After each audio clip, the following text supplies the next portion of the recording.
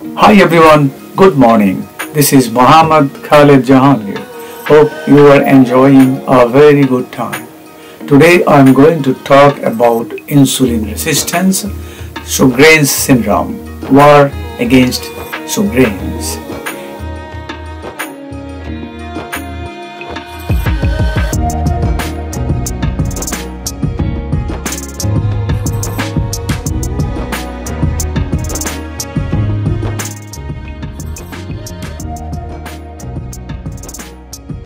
এর আগের ভিডিওটি ছিল শর্টস 1, সেটিতে 90% মহিলাগণ কেন Sjogren'sে আক্রান্ত হন তার সম্ভাব্য কারণসমূহ বর্ণনা করেছি। বিষয়বস্তু সম্পর্কে সিরিজ 4 এপিসোড 51তে বিস্তারিত আলোচনা করেছি। সেটির সময়কাল দীর্ঘ হওয়াতে 2টি শর্টস আপনাদের সামনে পেশ করছি। আজ শর্টস 2, এতে তুলে ধরছি লড়াইয়ে টিকে থাকার কৌশল এবং পদক্ষেপগুলি। Sjogren's হলো একটি সিস্টেমিক দুর্দশা যা সমগ্র দেহ সংক্রান্ত একটি পদ্ধতিগত রোগ। রোগটির প্রভাব পুরো শরীর জুড়ে বিস্তৃত থাকে, যদিও রোগের লক্ষণগুলি চিহ্নিত হতে পারে নির্দিষ্ট কতিপয় স্থানে। প্রতিটি রোগীর ক্ষেত্রে এটি ভিন্ন ভিন্ন রূপে প্রকাশ পায়। ইহা ইমিউন বিশৃঙ্খলা সমূহের একটি অন্যতম বিশৃঙ্খলা, তাই যে কোনো অটো ইমিউন রোগের উপসর্গ বা ট্রিগার সব বিশৃঙ্খলার ক্ষেত্রে সমানভাবে প্রযোজ্য। ঢালাও ভাবে বললে প্রগাঢ় অসারতা বা সিভিয়ার ফ্যাটিক, প্রদাহ ও সংক্রমণ, গ্রন্থিগুলির অকার্যকরতা, ফুসফুস ও পাচকতন্ত্রের সমস্যা, হাঁটু ও ঘাড়ের অস্থিসন্ধি মুভমেন্ট সীমিত হওয়া এবং নার্ভের সমস্যা সবচাইতে প্রচলিত অটো ইমিউন রোগের লক্ষণ। তাই টিকে থাকার লড়াইয়ে সার্ভাইভাল টিপসগুলি মেনে চললে সকল প্রকার অটো ইমিউন রোগগুলি থেকে নিস্তার পাওয়া যাবে, অর্থাৎ রোগটির ব্যাপকতা কমবে।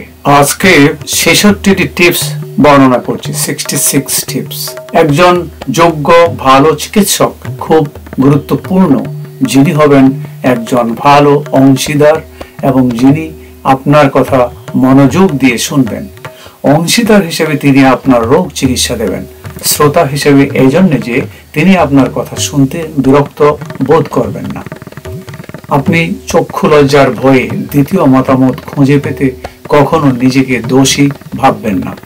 সব সময় দ্বিতীয় ডাক্তারের পরামর্শ নেবেন যখনই আপনি বুঝবেন ডাল মে কুছ কালা হ্যায়। কেননা Sjogren's একটি খুবই জটিল অবস্থা।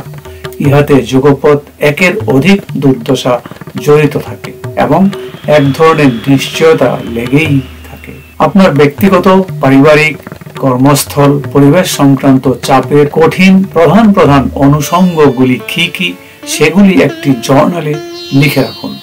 আপনার জীবনের জটিল বিষয়গুলি একটি সাপোর্ট সিস্টেমের সাথে শেয়ার করতে পারেন, এতে করে সমস্যার প্রভাব কিছুটা কমবে। আপনার সহকর্মী এবং ঊর্ধ্বতন কর্তৃপক্ষের সাথে শেয়ার করুন, তাদের সহমত এবং কর্তৃপক্ষের অনুমোদন নিন। নমনীয় ও পরিবর্তনযোগ্য কাজের সময়, দিন ও ছুটির ব্যাপারগুলি বিশেষ বিবেচনা লাভ করতে পারে। প্রয়োজনে কাজের দায়িত্ব ও কর্তব্যে সাময়িক পরিবর্তন করে নিতে পারেন। একজন সক্রিয় অংশগ্রহণকারী হন। ডাক্তার বলবে আর আপনি করবেন এমনটি নয়, বরং আপনি জিজ্ঞেস করবেন, ডাক্তার উত্তর দেবে আর সেই অনুসারে কাজ করবেন। এতে আপনার কনফিডেন্স বাড়বে। যে কোনো মিটিংয়ে বা সভায় যাওয়ার পূর্বে ভালো করে স্টাডি করুন, বিষয়বস্তু সম্পর্কে অবহিত হন, সভায় অংশগ্রহণ করুন একজন সক্রিয় সদস্য হিসেবে।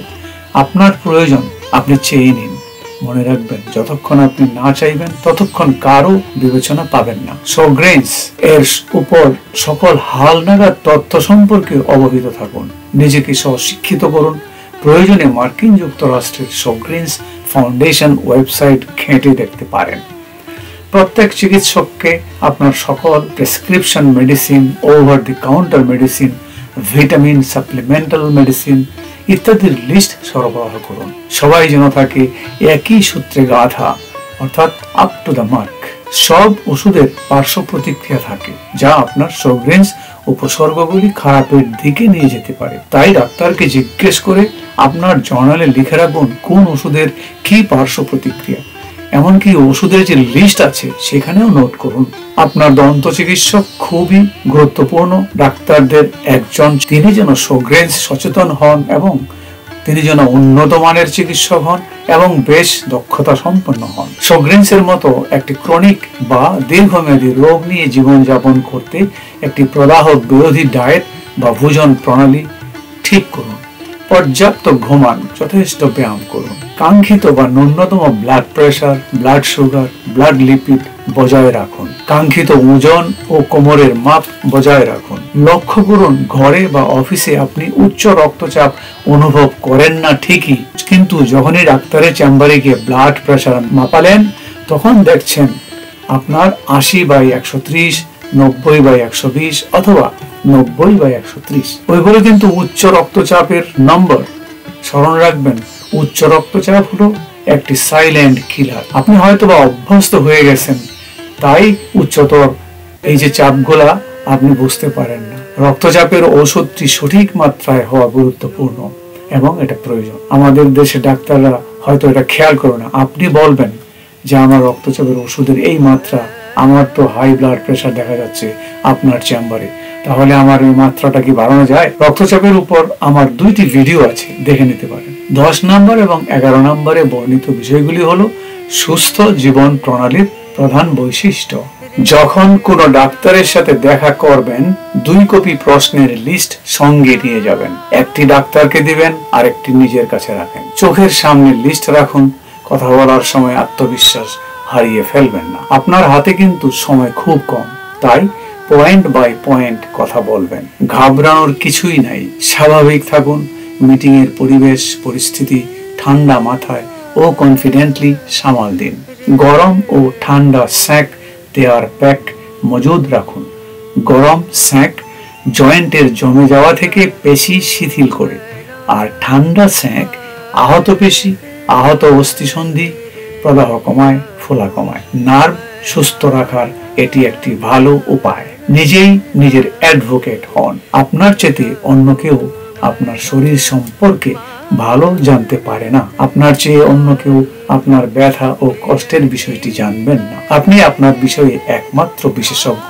ভান করবেন না, সত্য প্রকাশ করুন। প্রতিটি Sjogren's রোগীর ভিন্ন ভিন্ন উপসর্গ থাকতে পারে। তাদের প্রত্যেকজনকে স্বতন্ত্র উপায়ে রোগ নির্ণয়, ওষুধ গ্রহণ, জীবনাচার পরিবর্তন করতে ডাক্তারের পরামর্শ থাকবে। Sjogren's কোনো কুকি কাটার বা ইট তৈরির ফর্মা নয় যে একই পরামর্শ প্রত্যেকটা রোগীর জন্য প্রযোজ্য হবে বা কাজে লাগবে। তীব্র অবসাদ বা ফ্যাটিক বর্ণিত হয় একটি সবচাইতে নিস্তেজ করার লক্ষণ হিসাবে। উহা মোকাবেলা করতে আপনার পরিবারের সদস্যদের, বন্ধুদের সমন্বয়ে একটি সহায়তা সমর্থন পদ্ধতি গঠন করুন। কাজটি করতে আপনি তাদেরকে অবহিত করুন আপনি কিভাবে দিনাতিপাত করছেন। Sjogren's হলে ফ্যাটিক আসে এবং ফ্যাটিক চলে যায়। তাদেরকে বলুন তৈরি থাক আপনাকে সাহায্য করতে।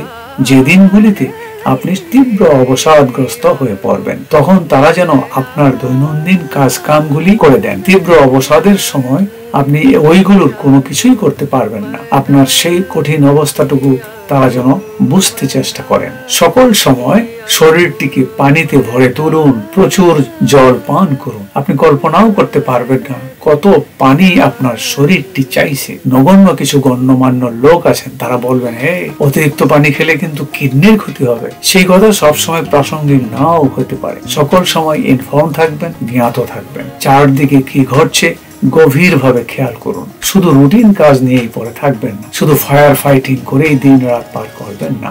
গুরুত্বপূর্ণ বিষয়ে মনোযোগী হন। না কথাটি বলতে শিখুন। এই একটি মাত্র শব্দ আপনার জীবন মরণ পার্থক্য নির্ণয় করে দিতে পারে। সাহস করুন, হিম্মত করুন, আত্মবিশ্বাস রাখুন নিজের উপর। নিজেকে দোষী ভাববেন না। লেটিং গো বা ঠিক আছে অথবা সব কুছ ঠিক হয়ে যায়গা, এই মনোভাবটি পোষণ করুন। নিজে শান্তি পাবেন। হিউমিডিফায়ার ব্যবহার করুন কাজের জায়গায় এবং শোবার ঘরে। 50 থেকে 60% আর্দ্রতা প্রয়োজন ওই সকল স্থানগুলিতে। শরীর অধিকতর খারাপের দিকে যাবার পূর্বেই সতর্ক হন। নিজের শরীরের দিকে মনোযোগী হন। অল্প স্বল্প ক্লান্তি যখনই আসবে আপনি বুঝবেন ইহা হলো ট্রিগার। নেক্সট স্টেজ হবে ফ্লেয়ার বা স্ফুলিঙ্গ। ফ্লেয়ারের যথেষ্ট পূর্বে সব কাজ কাম বাদ দিয়ে জোর করে বিশ্রাম নিন। একটি কমিটমেন্ট রক্ষা করতে না পারলে নিজেকে দোষী সাব্যস্ত করবেন না। নিজে না বাঁচলে কোনো কিছুই করা সম্ভব নয়।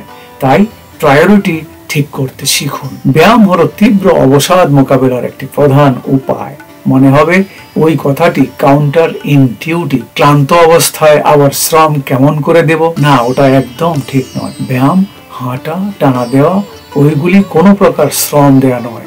ওইগুলি হলো ইনভেস্টমেন্ট বা ব্যবসার পুঁজি খাটানোর মতো। নিয়মিত চলাফেরা করা, হাঁটা, যোগ ব্যায়াম করা, ধ্যান মগ্ন হওয়া, সজাগ দৃষ্টি রাখা, ওইগুলি খুবই উপকারী অভ্যাস। ওইসব বেঁচে থাকার মন্ত্র। মনে রাখবেন, আপনার শরীরটি সচল না থাকলে আপনি পঙ্গু হয়ে যাবেন ধীরে ধীরে। আর একবার যদি পড়ে যান তাহলে আর উঠে দাঁড়াতে পারবেন না। কফি, ক্যাফিন পরিহার করুন। পরিবর্তে সবুজ চা বা গ্রিন টি, হার্বাল টি বা হার্বাল চা পান করতে পারেন। ক্যাফিন বিশ্রামের ব্যাঘাত ঘটায়। নিজের অনুভূতিটুকু প্রকাশ করুন। ফ্রিডম অফ এক্সপ্রেশন এর কারণে শিশু কেঁদে তার কথা এক্সপ্রেস করে। তার ব্রেন কিন্তু আমাদের মতো না, কিন্তু তারপরও সে কাঁদবে, এক্সপ্রেস করবে। তবে হ্যাঁ, গোপন কথা কারো সাথে শেয়ার করবেন না, কখনোই না। শোগ্রিনস আয়ত্তে রাখার জন্য ঘুমানো খুবই দরকার। মনে রাখবেন, ঘুম একটি ওয়ার্শিপ বা উপাসনার সমান গুরুত্বপূর্ণ। তাই ঘুমের সময় নির্দিষ্ট করুন, রুটিন মেনে চলুন। আপনার পার্টনার বা স্পাউসকে বলে রাখুন আপনার রুটিন সম্পর্কে। টিভি, কম্পিউটার, সেলফোন, নীলবাতি সব নিভিয়ে দিন ঘুমের 1 ঘন্টা পূর্বে। সেলফোন অফ করুন।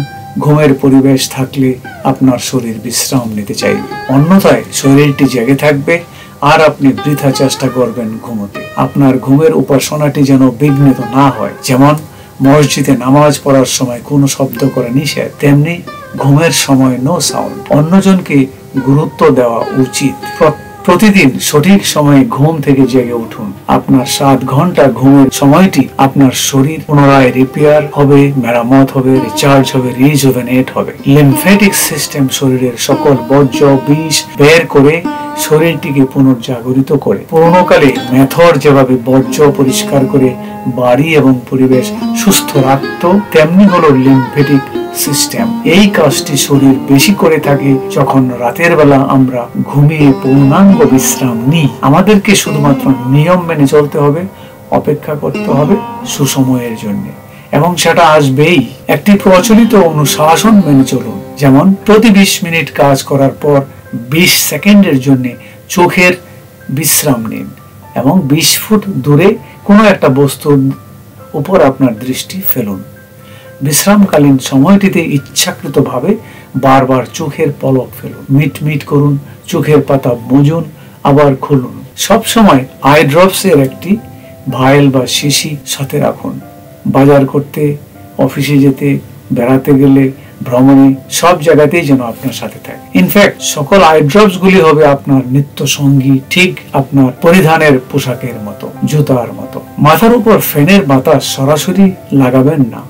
ইভেন পেডেস্টাল ফ্যানের বাতাস যেন আপনার চোখে মুখে না লাগে।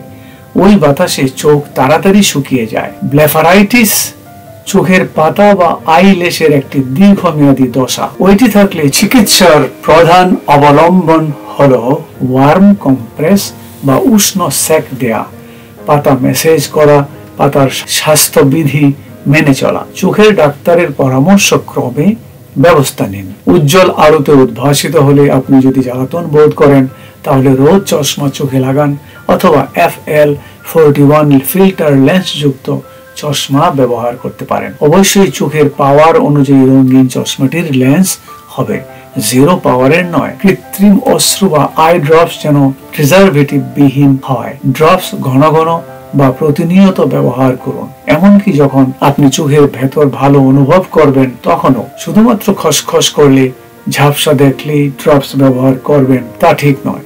স্বাভাবিক অবস্থায়ও চোখে ড্রপস লাগান। লক্ষ্য হচ্ছে আপনার চোখ দুটিকে সারাক্ষণ আরামদায়ক অবস্থায় রাখা। বেআরাম অবস্থা পর্যন্ত অপেক্ষা করে ড্রপস দিবেন না। Then it is too late. Prescription অনুযায়ী যদি 4 বার ড্রপস দিতে হয় তাহলে সকাল 8টায়, দুপুর 12টায় বিকেল 4টায় এবং রাত 8টায় এভাবে নিয়ম করে একদম সঠিক সময়ে ড্রপগুলো দিন, কোনো ব্যতিক্রম নয়। শুকনো চোখের রোগিণীগণের প্রায়শ পরিবেশগত অ্যালার্জি গড়ে উঠতে পারে, অ্যালার্জির প্রকোপ বৃদ্ধি পেতে পারে। শুধু সেই ক্ষেত্রে preservative drops, antihistamine drops, alcohol যুক্ত ড্রপস সীমিত সময়ের জন্য ব্যবহার করুন। রাতে শোবার পূর্বে জেল বা অয়েনমেন্ট লাগাতে পারেন আইলেডে বা আইল্যাশে। অয়েনমেন্ট ও জেল আপনার দৃষ্টি ঘোলাটে করতে পারে, তাই ওইগুলি শুধুমাত্র রাতের বেলা ব্যবহারযোগ্য। একটি ভেজা কাপড় গরম করে অথবা গরম মাস্ক চোখ বন্ধ রেখে শোবার আগে 5 মিনিট অথবা একটু বেশি সময় কম্প্রেস করুন। এতে করে চোখের পাতার থাকা তেল গ্রন্থিগুলি উজ্জীবিত হবে। চোখের ডাক্তারের সাথে পরামর্শক্রমে কাজটি করুন। Moisture chamber glass, rap around sunglass অথবা অন্য কোনো গ্লাস, গগলস, শিল্ডস ব্যবহার করুন যাতে ময়েশ্চার উবে না যায়। প্রবাহিত বাতাসের মধ্যে অবস্থান করলে শুকনো চোখের জ্বালাতন বেড়ে যেতে পারে। যখন আপনি একটি কম্পিউটার স্ক্রিনের দিকে তাকিয়ে থাকবেন, মাঝে মাঝে ব্লিঙ্ক ব্রেক নিন, চোখের পলক ফেলুন। এতে করে আপনার চোখ ঘন ঘন বিশ্রামের সুযোগ পাবে এবং আপনার চোখের সারফেস বা উপরি অংশ স্থিতিশীল থাকবে। 20-20-20 এই অনুশাসনটি মেনে চলতে পারেন। Iodine, omega 3, vitamin D3, vitamin B12, folate, calcium এই সাপ্লিমেন্টগুলি গ্রহণ করুন আলাদা আলাদা ভাবে। কোনো সময় 2টা ভিটামিন একসাথে একটা বড়ি হয়, কিন্তু না, আপনি প্রত্যেকটা ভিটামিন আলাদা হিসেবে খাবেন। ডাক্তারকে সেইভাবে লিখতে বলবেন। 2টি ভিটামিন ওষুধ এক বড়িতে নয়। এই বড়ি খাওয়ার আগে ডাক্তারের কাছ থেকে ল্যাব অর্ডারগুলি লিখিয়ে রক্ত পরীক্ষাগুলি করিয়ে নিন। তারপর রক্ত পরীক্ষার ফল অনুসারে ডাক্তারের পরামর্শে ডোজ ঠিক করুন এবং সেইভাবে ওষুধ খান। মনে রাখবেন, ডোজের মাত্রা যদি বেশি হয় তাহলে শরীরের জন্য হবে সেটা বিষাক্ত। তাই সাবধান। বছরের কিছু সময় এই সকল ভিটামিন সাময়িকভাবে বন্ধ রাখতে পারেন। ভিটামিন পরীক্ষাগুলি বছরে একবার করলেই হবে, তবে প্রথম বছর 6 মাস পর পর করলে ভালো হয়। তাতে করে ডোজের মাত্রা ত্রুটিহীন হবে এবং সেদিকে আপনি খেয়াল রাখবেন। ভিটামিনগুলি দুপুরের খাবার বা লাঞ্চের সময় গ্রহণ করবেন। এটা সকালে নাস্তায়ও নয়, ডিনারেও না। কারণ কি, সজাগকালীন সময় যে 8 ঘন্টা দুপুরের পর আছে ঘুমানোর আগে, তখন এইগুলো সে পাকস্থলীতে অ্যাবজর্ব হয়ে যাবে। পরিবেশগত দুর্দশা এড়িয়ে চলুন। দুর্দশাগুলি হলো বাতাসে প্রয়োজনের তুলনায় কম আর্দ্রতা থাকা, ফ্যান বা এয়ার কন্ডিশনার থেকে জোরে বাতাস বয়ে যাওয়া, ধুলা বাতাসে উঠতে থাকা অথবা অতিরিক্ত রূপচর্চা সামগ্রী থেকেও কেমিক্যাল বাতাসে ছড়াতে পারে। এমনকি মশার কয়েল থেকেও কেমিক্যাল নির্গত হয়। তাই এই সব কিছু থেকে দূরে থাকুন। আপনি যদি পুরনো দালানে বাস করেন, কোনো কারণে ট্যাপের পানি পরীক্ষা করিয়ে নিন। দেখুন পানিতে সীসা, পারদ বা অন্য কোনো ধরনের টক্সিন পদার্থ আছে কিনা। তাছাড়া ড্যাম্প অর্থাৎ স্যাঁতসেঁতে, মোল্ড, ছাতা পড়া, ফাঙ্গাই, ছত্রাক পড়া আপনার শোবার ঘরে, খাবার ঘরে, রান্নাঘরে, বাথরুমে আছে কিনা পরীক্ষা করে দেখুন এবং সেইভাবে ব্যবস্থা নিন। আর যদি এইগুলা করতে না পারেন তাহলে বাসাটা তাড়াতাড়ি বদলান প্লিজ। বাসা না বদলালে বর্তমানে হয়তো বা কিছু অর্থ সাশ্রয় হবে, কিন্তু শেষকালে অসুস্থতার খরচা হিসাব করে দেখবেন অনেক বেশি খরচা করে ফেলেছেন। রিটায়ারমেন্টের পর অনেকেই দ্রুত অচল হয়ে পড়েন। 15 বছর বা তার বেশি সময় ধরে যদি আপনি এই সমস্ত টক্সিনগুলি ইনজেস্ট করে থাকেন, অর্থাৎ শরীরের ভিতরে নিয়ে থাকেন, তাহলে আমি নিশ্চিত বলতে পারি আপনার চলন শক্তি হ্রাস পাবে আপনি যখন 60 বা 65-তে পৌঁছাবেন। ওখান থেকে ফেরত আসার রাস্তা নাও থাকতে পারে। তাই এখনই সাবধান। সবসময় ডাক্তারদের সাথে কথা বলুন। আপনার ব্যবস্থাপত্রে লেখা ওষুধগুলিতে এমন কিছু আছে কিনা যা খেলে বা লাগালে পার্শ্ব প্রতিক্রিয়া স্বরূপ শুষ্কতা বেড়ে যেতে পারে, যেমন ব্লাড প্রেসারের ওষুধ, মানসিক বিষণ্ণতা প্রতিক্রিয়া লাঘবের ওষুধ, অ্যান্টিহিস্টামিন জাতীয় ওষুধ। চোখের শুষ্কতা রোগটি একটি দীর্ঘমেয়াদী ক্রমবর্ধমান অসুস্থতা। চোখের ডাক্তারের সাথে ঘন ঘন অ্যাপয়েন্টমেন্ট করতে লাগবে। শোগ্রেন্স রোগের ক্রমান্বয়ে স্বাদ ও গন্ধ হ্রাস পেতে পারে, কারণ তার লালা উৎপাদন ঘাটতি রয়েছে। শোগ্রেন্সে ঘটা স্বাদের দুর্দশার কোনো চিকিৎসা নাই, তবে তরল জাতীয় কিছু খাবার অন্য খাবারের সাথে মিশালে স্বাদে কিছুটা উন্নতি হতে পারে। গিলতে অসুবিধা হলে নরম ও ভেজা খাবার খান। আমেরিকানদের খাবারে সস মিশিয়ে খেলে সমস্যাটি মিটতে পারে, তবে বাংলাদেশের জন্য সালুন, যেটা আমরা ময়মনসিংহের তরকারিকে বলি সালুন, তেমনি সালুন ঝোল দিয়ে রান্না করা হয়। মাছ, মাংস, সবজি, এমনকি ভাজি বর্জন, ডাল সহ চাউ ভাত, সেদ্ধ আটার চাপাতি, এগুলা দিয়ে আপনি আপনার খাবার সারুন। আবার খাবার গ্রহণের মাঝখানে একটু একটু করে জল পান করুন। সকল সময় লবণাক্ত, অম্ল, উগ্র মশলাযুক্ত খাবার, শুষ্ক খাবার, কার্বোনেটেড পানীয় যেমন সোডা বা কোলা ইত্যাদি এড়িয়ে চলুন। এই সমস্ত খাবার শুকনো মুখে খেলে আপনার অবস্থা বেগতিক হতে পারে। এছাড়া কার্বোনেটেড পানীয়তে অনেক বেশি চিনি ও অ্যাসপার্টাম থাকে, সেগুলো মেটাবলিক দুর্দশার কারণ। তরল জাতীয় খাবারের পরিমাণ বাড়ান। পানিতে একটু একটু করে চুমুক দিয়ে গলা ভিজিয়ে রাখুন সারাক্ষণ। মাউথ ওয়াশ ব্যবহার করবেন না, এতে করে উপকারী ব্যাকটেরিয়া, যাকে মাইক্রোবায়োম বলা হয়, সেগুলো মারা যায়। মুখের মাইক্রোবায়োমগুলি নাইট্রিক অক্সাইড উৎপাদনে সক্রিয় ভূমিকা রাখে, আর নাইট্রিক অক্সাইড রক্তনালী নমনীয় রাখতে সাহায্য করে, অর্থাৎ রক্তচাপ নিয়ন্ত্রণে থাকে, স্নায়ুতন্ত্র উদ্দীপিত ও উত্তেজিত করতে সাহায্য করে, অর্থাৎ ইরেকটাইল ডিসফাংশন কমায়। পরিবর্তে উষ্ণ লবণ জল দিয়ে কুলি করুন, গার্গল করুন। লবঙ্গ ও দারচিনি অথবা চিনিবিহীন চুইংগাম, শক্ত ক্যান্ডি মুখে পুরে রাখুন, ধীরে ধীরে চুষুন, এতে করে আপনার মুখে লালা উৎপাদন বাড়তে পারে। জিহ্বার পিঠে ভিটামিন ই তেল, নারকেল তেল বা আর্দ্রতাকারী জেল রাখুন এবং সুইশিং করুন। এছাড়া 6 ইঞ্চি কাঠির মাথায় তোলা পেঁচিয়ে ঘি বা নারকেল তেল বা অলিভ অয়েল লাগিয়ে জিহ্বার পিঠে আলতো করে ঘষে দিন। শোগ্রেন্স রোগীগণ মাড়ির প্রদাহ ও সংক্রমণ রোগগুলিতে আক্রান্ত হবেন অনেক বেশি। রোগটিকে পেরিওডন্টাইটিস বা জিঞ্জিভাইটিস বলা হয়। তাই গুড ওরাল হাইজিন বজায় রাখুন। প্রতিদিন 2 বার ব্রাশ করুন, দাঁতের ফাঁকগুলিতে ফ্লস করুন, সবশেষে কুলি করে জিহ্বা স্ক্র্যাপ করুন। স্পেশালিস্ট দাঁতের ডাক্তারের সাথে বছরে কমপক্ষে 2 বার অ্যাপয়েন্টমেন্ট করুন। ফ্লোরাইড মাইক্রোবায়োমকে ধ্বংস করে, তবুও দাঁতের ডাক্তার যদি ক্লিনিং সেশনের পর ফ্লোরাইড দেন তাহলে গ্রহণ করুন, কারণ ফ্লোরাইড দন্ত ক্ষয় রক্ষা করে। উষ্ণ পানি দিয়ে স্নান করুন, প্রথম উষ্ণ পানি, শেষে ঠান্ডা পানি। চামড়ার আর্দ্রতা টিকিয়ে রাখতে গোসলের পর পানি শুকিয়ে যাওয়ার পূর্বেই সারা শরীরে চামড়ার উপর ময়েশ্চারাইজার লোশন লাগান। কোন সময় চামড়ার ডাক্তারের কাছ থেকে glycerine, urea, alpha hydroxy acids এই সমস্ত মেশানো থাকে লোশনের সাথে, সেই সমস্ত লোশন কিনে ব্যবহার করতে পারেন। অধিকাংশ শোগ্রেন্স রোগীগণ ভিটামিন D3 অভাবগ্রস্ত। যতই সূর্যকিরণ গায়ে লাগান না কেন, তারা পর্যাপ্ত পরিমাণে D3 পাবেন না, তাই তাদেরকে সাপ্লিমেন্ট গ্রহণ করতে হবে। প্রাপ্তবয়স্ক 18 বা তার উপর থেকে 70 2000 ইন্টারন্যাশনাল ইউনিট ভিটামিন D3 খাবেন। তবে বেশিরভাগ লোক তার চেয়ে বেশি খাবেন, কেননা তার দরকার। তবে খাওয়ার আগে আপনার 25 হাইড্রোক্সি ভিটামিন D রক্ত পরীক্ষা করে রিপোর্ট নাম্বারটি জেনে ডাক্তারের সাথে কথা বলুন এবং ডোজ নির্ধারণ করুন। প্রতি 4 মাস পর পর পুনরায় রক্ত পরীক্ষা করুন, যতক্ষণ না আপনার নাম্বারটি 50 বা 60 mg/ml না হয়। সবচেয়ে ডিফিশিয়েন্ট নাম্বার হচ্ছে 20 এর নিচে, 20 থেকে 30 হলো ইনসাফিসিয়েন্ট, 30 থেকে 40 বর্ডারলাইন সাফিসিয়েন্ট। সালফার যুক্ত সবজি খান, ইহা মাইটোকন্ড্রিয়া সুস্থ করে দেয়। অর্থাৎ আমরা যে টায়ার্ড হয়ে যাই, ফ্যাটিগ, এটা মাইটোকন্ড্রিয়ার একটা রোগ। যেমন পেঁয়াজ, বাঁধাকপি, ফুলকপি, ব্রকলি, অ্যাসপারাগাস, ব্রাসেলস স্প্রাউটস, পেঁয়াজ পাতা, রসুন, কেল, মূলা শাক, মূলা। এর সাথে আরো আছে পনির মানে চিজ, ডিম, মুরগির ব্রেস্ট, চিংড়ি বড় আকারে যাকে লবস্টার বলে, এগুলো সালফার যুক্ত খাবার। আর গাঢ় সবুজ শাক, পালং শাক, গরুর মাংস, গরুর কলিজা, গিলা কলিজা, গরুর নাড়ি ভুড়ি মানে অর্গান মিটস খুব পরিষ্কার পরিচ্ছন্ন করে খেলে সেইটাও মাইটোকন্ড্রিয়া এবং চোখের জন্য উপকারী। দুধ, চিনি, গুড়, শস্যদানা থেকে তৈরি খাবার, আটা, রুটি, ভাত, এগুলো খেলে পাকস্থলীতে পৌঁছানোর আগেই বা সাথে সাথেই ব্যাকটেরিয়া খাবারগুলো মজায়া ফেলে বা ফার্মেন্ট করে। সেগুলো যখন অন্ত্রে পৌঁছে তখন ক্ষতিকর ব্যাকটেরিয়া যেগুলো আছে সেগুলা এই খাবারগুলা গপ গপ করে খায় এবং তারা বিষাক্ত কেমিক্যাল ছড়ায়, যেটা গাট হেলথ বা কোলনের স্বাস্থ্যের জন্য হুমকি। তাই মনে রাখবেন, ফাইবার সমৃদ্ধ শাকসবজি, ফল বেশি বেশি খাবেন। এইগুলি খেলে পেটে বুটবুট করবে ঠিকই, কিন্তু সেগুলি গাট মাইক্রোবায়োম বা কোলনের বন্ধু ব্যাকটেরিয়াগুলির খাবার। তারা ভালো কেমিক্যাল ছড়াবে, যা শরীরের জন্য খুবই উপকারী এবং আমরা সুস্থ হব, সুস্থতা ফেরত পাবো। বিশেষ করে অটো ইমিউন রোগীদের জন্য এটা আশীর্বাদ। পরবর্তীতে এলিমিনেশন ডায়েটস বা ফুড সম্পর্কে কথা বলবো।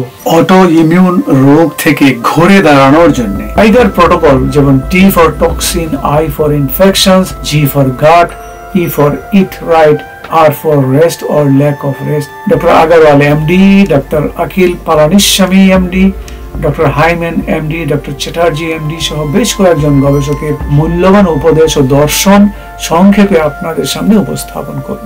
এবার আমি আপনাদের কাছে রিকোয়েস্ট করছি, দর্শক শ্রোতা বন্ধুগণ, যদি কোনো বিশেষ কিছু জানতে চান তাহলে লিখে দিন, কমেন্টসে লিখতে পারেন, আমি চেষ্টা করব সেগুলোর উপরে প্রেজেন্ট করতে। অথবা আপনাদের যদি কোনো অভিজ্ঞতা থাকে সেটাও শেয়ার করেন, তাহলে হয়তো আমাদের কমিউনিটিতে অন্য সবার কাজে লাগবে। এতক্ষণ ভিডিওটি দেখার জন্য ধন্যবাদ। যদি ভিডিওটি ভালো লেগে থাকে তাহলে থামস আপ দিন, কমেন্ট করুন, অন্যদের সাথে শেয়ার করুন। যদি এখনো আমাদের চ্যানেলে সাবস্ক্রাইব না করে থাকেন তাহলে সাবস্ক্রাইব করুন, বেল আইকনে চাপ দিন, পরবর্তী ভিডিওর নোটিফিকেশন পেয়ে যাবেন। সুস্থ থাকুন, ভালো থাকুন, দেখা হবে পরের ভিডিও।